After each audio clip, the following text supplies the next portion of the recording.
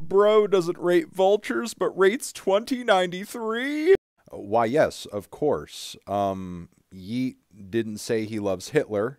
He has a fan base of listeners who are passionate about his music, not a cult of psychos who are obsessed with him as a person. There are tons of amazing, great, lush, heavy bits of production all over 2093.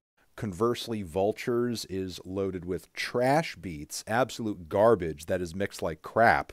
And also throughout the Yeet record, there are really consistent themes of breaking his patterns of addiction, of egoism, of futurism, meditations on power and megalomaniacal behavior.